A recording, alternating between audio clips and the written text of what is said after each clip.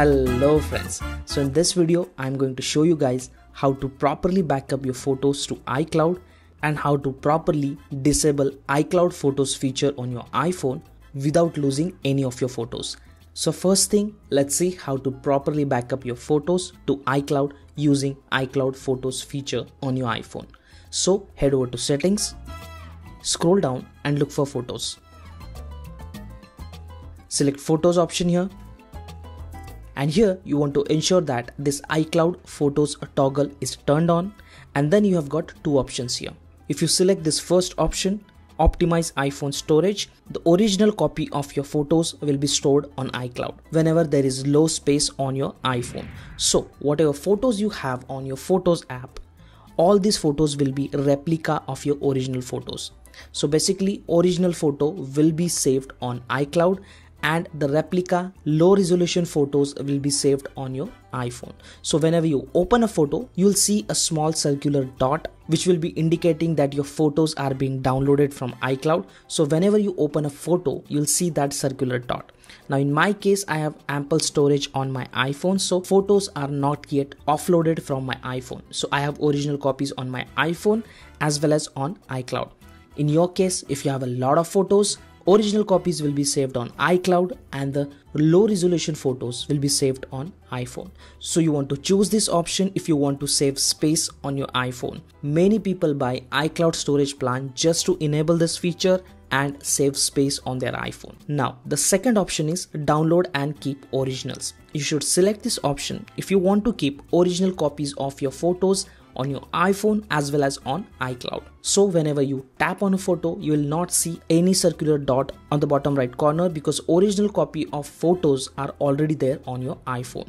But this will eat up a lot of space on your iPhone. So you have to be careful with this option. Now that was all about backing up your photos from iPhone to iCloud.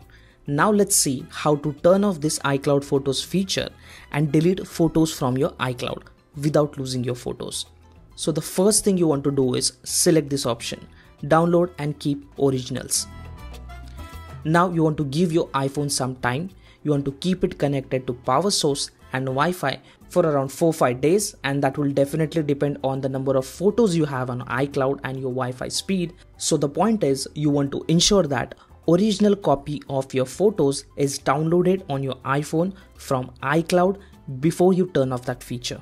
So how do you ensure that? So you want to randomly open photos and see that there is no circular icon which is a downloading symbol on the bottom right corner. So if you don't see that symbol and if you randomly open photos, if you see original copy of photos on your iPhone, you're sure enough that all the photos are downloaded from iCloud.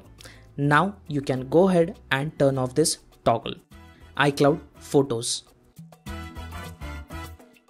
Done. Now your iCloud Photos feature is off, but your photos from iCloud are not yet deleted. So what you want to do is go back, scroll all the way up, type on your name, select iCloud, select Manage Storage, and then select Photos. Now you want to select this Disable and Delete. Now you might get this prompt and you have to ensure that you have already downloaded all your photos from iCloud to your iPhone, and you will still have 30 days to download all your photos from iCloud before it gets deleted automatically. So once you're sure enough that you have downloaded all the photos, go ahead and hit continue anyway. That's all.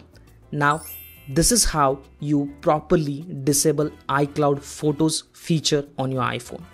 Now you can go to your laptop, go to iCloud.com and still download original copy of those photos. You still have 30 days left, but this is the way you can do it on your iPhone.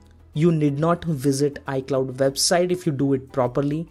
And that's all I wanted to share. Many people ask me how to do this properly, and I thought I should quickly share this with you all. I hope this was helpful. If you have any questions, ask me down in the comments below. Thank you so much for watching. See you guys in the next one.